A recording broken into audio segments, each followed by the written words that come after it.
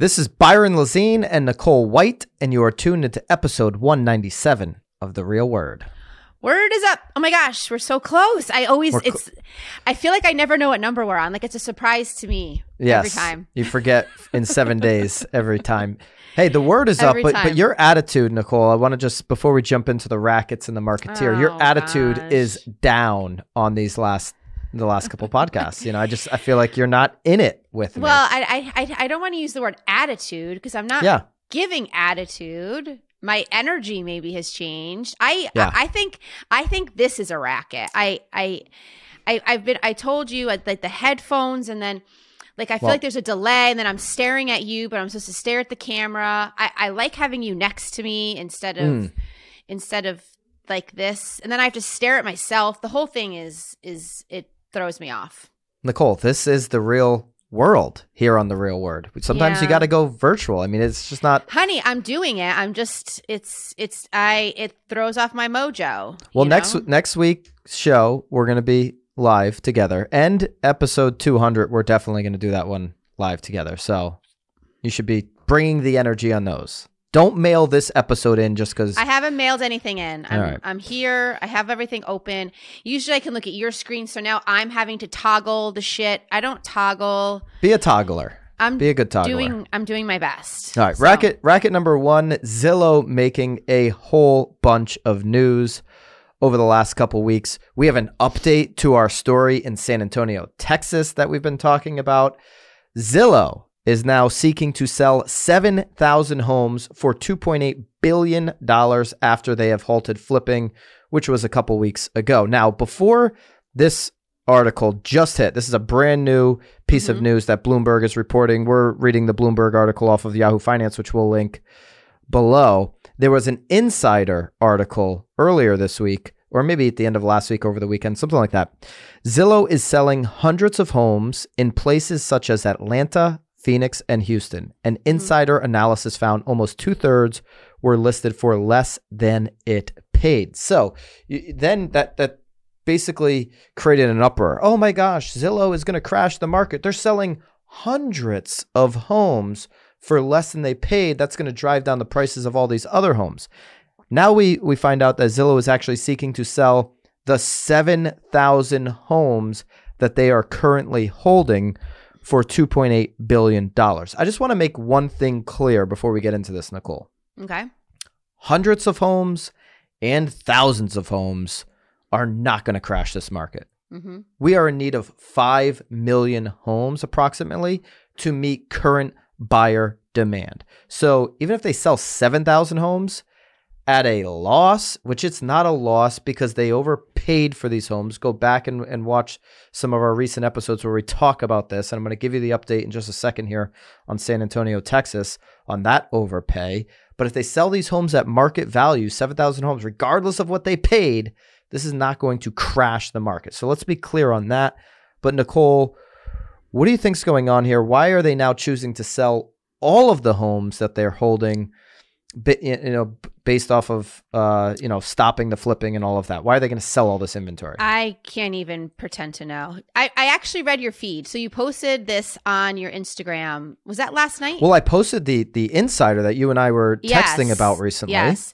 And there's so many conspiracies. Did you read? You got so many comments. The comment thread, the conspirators are going like crazy. I mean, go over to the Byron Lazine Instagram. You can check out this thread. I mean, people were throwing shit out there, and then it's funny because I think one you like bit back on. He's like, oh yeah, you're probably right. I just figured. Like it's like no one even knows what the hell is really going on. I mean, I wasn't being controversial in this thread, but I'm like, not at all. Some of these are so ridiculous. I'm like, yeah, I don't know about that. I mean, there was some crazy stuff. There was a really good comment though, Nicole.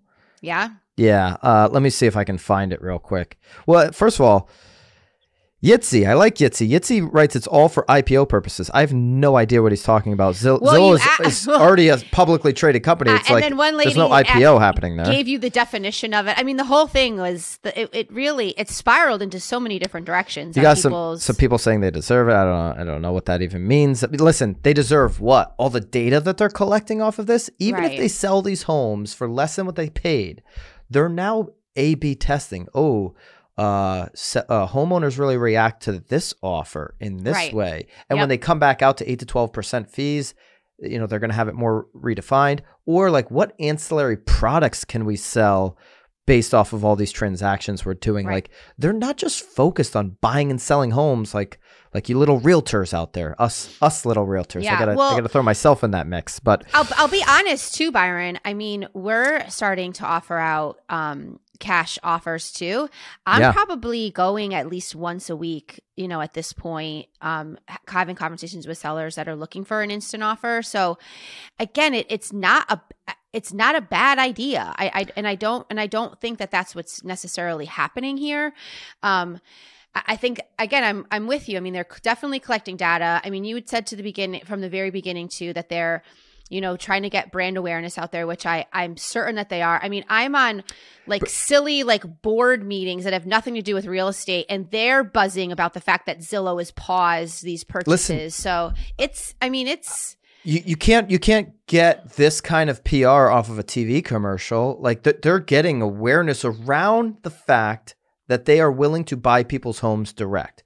Do more homeowners know today that Zillow is willing to buy their home direct than last year?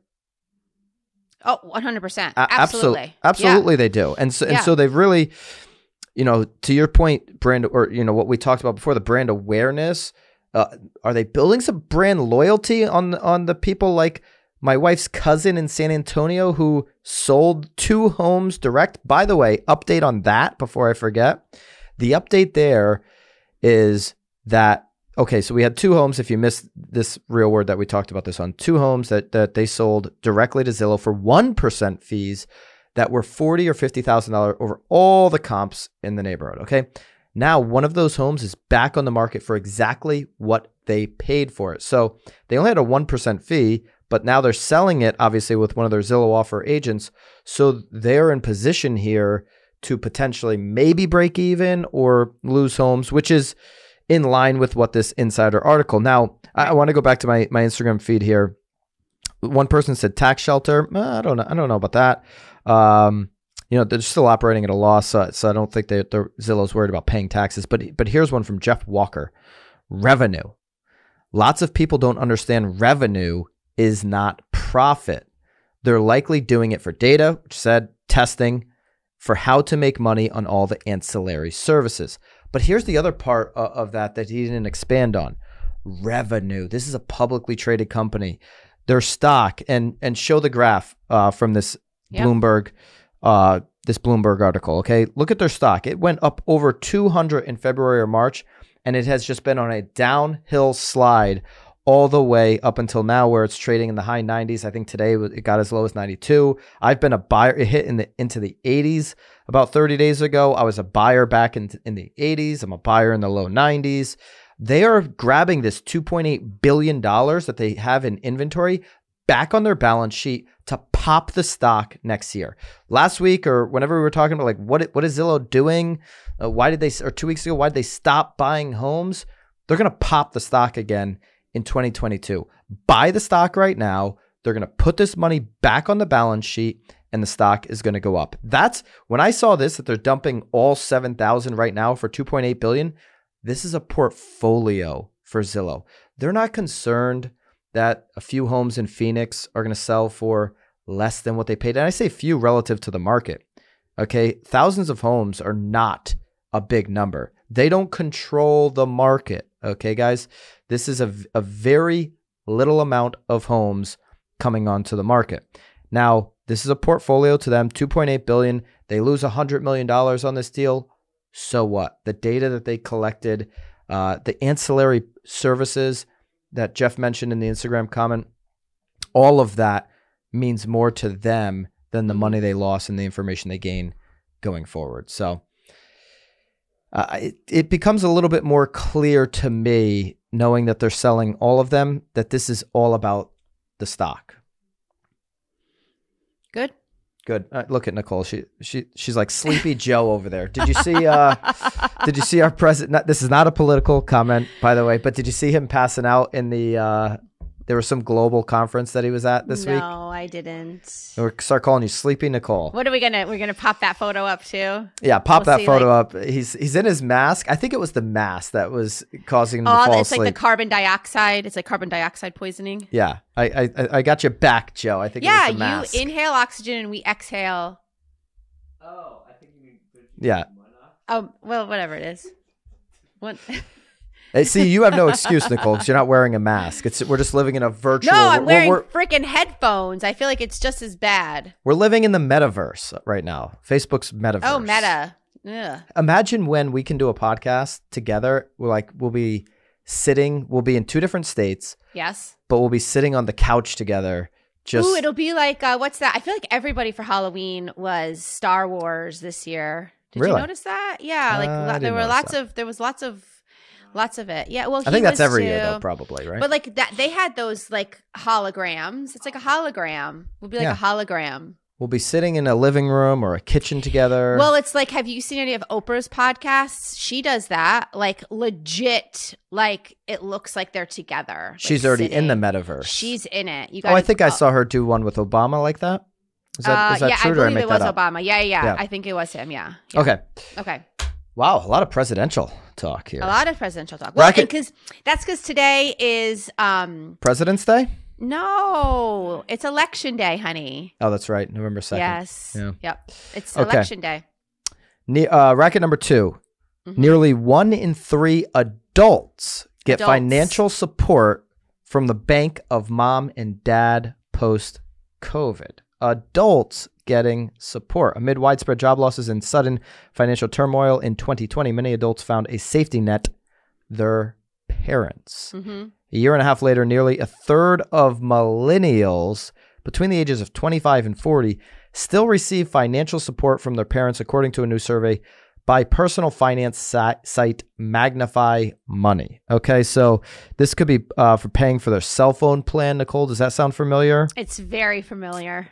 or covering auto insurance. 55% of parents with adult children say they provide financial support to their kids at least occasionally. Okay, mm-hmm. So they're in a jam.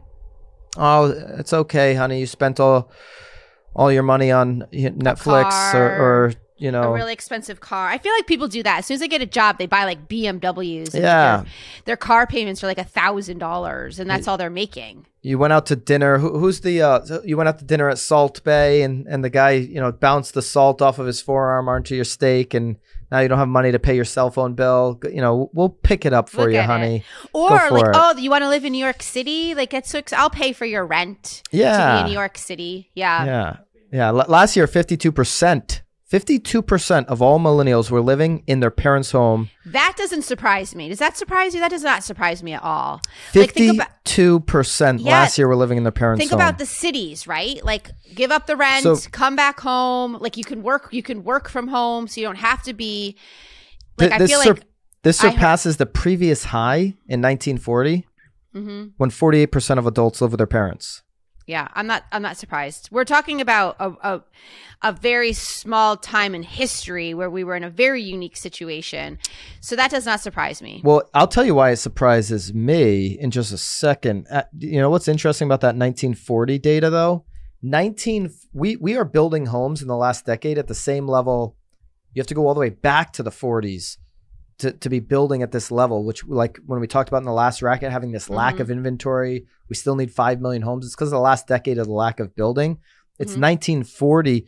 So like we also don't have the inventory, which is similar to 1940s. Right. Obviously, like you said, the pandemic as well. But I'm going to switch over to a Realtor Mag article, Millennials to Keep Housing Strong for Years to Come. Okay, so if 52% of millennials, 1 out of 2 millennials are living at their parents' home, 37% of buyers this year, this is according to Barron's in this Realtor Mag article, were home buyers, or 30% of all home buyers rather, mm-hmm. were millennials, okay? Mm-hmm. Now, if 50% of them are still living at home, this means this market still has a long leg to it. Long leg. Long legs. Not like your legs, not a scarred have the leg. scars on them, but not a scarred leg. Long legs. Long legs. Yep. Because if 1 out of 2 millennials are still living at home, we know a lot of millennials want to buy a house. We saw that over the last couple of years. We've been seeing that even before the pandemic. And they're going to start to buy eventually, especially if 8 million of these jobs get filled up. If millennials want to jump in there and fill some of these jobs up, they may be buying sooner than they think. Okay, so they're using the same number of adults ranging from 26 to 41, comprise of about 22% of the population. And it's why the housing market has been watching this age segment for so long, because it's a big portion of the population. They are in their buying years. So I don't know. I think this is a good thing for us. Yeah. This, well, this they're whole racket. also saying that the millennials are approaching their peak earning years too. So they are, and they've been saying that for the last couple of years. So we're like in the midst of that. There's such a huge spread there. I mean, 25 to 40. You know, I mean, there's. Hey, so yeah, maybe they could get down payment from their parents. Maybe that's the next thing they ask for. Is forget the cell phone bill and the insurance payment. Give me the down payment to my home. Let me get out of the house. Yeah, they want them out, so they'll give you the down payment. I mean, you can get it as low as 5% at this point. Just gift it over. Get the fuck out. Not knowing that 50% of millennials are still living at home, I would have thought like, are we like going through all the millennials buying houses here in the last couple of years that are like wanting to get out of the apartments? Nope, we got plenty of millennial buyers for years to come. So agents, great news for you. Not a racket at all. It is a racket, the ones that are still living at home between the ages of 26 and 40. No, I mean, not in every situation. There's some situations where it makes sense. Maybe they're still in school. Sure. Maybe they went back to school. I take that back. This is the first time I've ever taken anything back on this podcast. Easy. And I take that back. But the fact that 1 out of 2 are living at home, okay? 1 out of 2 don't have a special situation, okay? Maybe not. But again, we are talking about a pandemic here, though. I mean, Nicole, and again, yes. COVID's over. Just go listen to Bill Maher's it's all over? show on HBO. It is over. Yeah. It's ended. Okay, so sometimes though, I was on my mom's cell phone bill until I think maybe a year and a half ago. And it's funny though, because she was using it for tax purposes, but I wasn't able to use it. But so there may be some of those things too going on here, why parents are paying for some things. You know, I mean, I know some people that are like they still have a mobile card of their parents, and they're in their late 40s. So. And the parents forgot about it, is what happened. Well, it's not called support. That's called getting old and forgetting. Maybe. All right, anyway. Marketeer of the week: how to win referrals and leads on Instagram. The broke agent was featured in this Inman article. He's popping up a few heads here. I like it. I like to see his noggin in the morning. Yeah, they had his photo in here 2 or 3 times. I thought that was a little extreme. No Matt Leonetti photo. I might have put Leonetti up on that photo, but the broke agent, and he just came out with a ebook. I believe he calls it ebooks. Mm-hmm. Nicole, do you do much ebooking? I don't book actually ever. Ever. No, I have a book in my backpack that I'm supposed to be reading it right now, but I think it's more of a pamphlet anyways. He should call it an e-pamphlet. E-pamphlet? Did you ever see that Curb Your Enthusiasm episode? I haven't, but I would totally read a pamphlet way before I'd read a book. Yeah. BA marketing tip, call it an e-pamphlet. You'll get people like Nicole White to read your content instead of an e-book. I just need just give me the bullet points. And then I'll still highlight. I'm a highlighter, so the Curb Your Enthusiasm episode. Larry David is at an event, like a dinner party for the character that played George in Seinfeld. I don't know his real name, but anyways, he's playing himself in real life, and he comes out with this book, and it's called Acting Without Acting. And Larry goes up, picks up the book. He says it's more of a pamphlet, and he tells George, he's like, I'll read it with dinner. George really took offense to that because he put a year or change into his life into writing this book, which was very thin. It was a pamphlet. Okay. Mm-hmm. So the broke agent, he talks about in his ebook, which is not in this article, but you can go and on theclose.com, you can get access to this pamphlet that he wrote. Instagram stories for agents, 12 easy ways to drive engagement. So he says it's all about the Instagram stories. If you're a realtor who is ignoring Instagram stories, you might be in for a rude awakening. Instagram has made it crystal clear that the focus is on entertainment. Agents who don't get the message will get left in the dust. Agents who dive headfirst into Reels and Instagram stories will thrive. It is really that simple. He says that when he started focusing on Instagram stories, his account soared. His overall engagement and following did as well. So it's really, about having a lot of stories. I know you don't like it when people have too many stories. I hate seeing so many dots. I just flick right through. But it seems like the sweet spot from the BA and others say that it's about 10 to 12 a day. Yeah, I heard 10. Like you want one every 2 hours being posted up there. You stay in the front, of people's feeds. So Instagram stories, Instagram Reels, if you notice all the tweaks and changes, and we did talk about this with Instagram, they are absolutely positioning themselves to be a direct competitor with why TikTok is so popular right now. And so it's going to be more about these short clips, stories, Reels. Dive into that. Dive into this article, which we'll link up above. But the BA, the broke agent, and his e-pamphlet are the marketeer of the week. Well, what we should too, have our viewers though, because our team is doing a reel competition tomorrow after our meeting. So make sure if you guys are on Instagram and follow any of our agents, they'll be posting their reels, and then whoever gets the most engagement. I actually haven't announced what they're winning yet.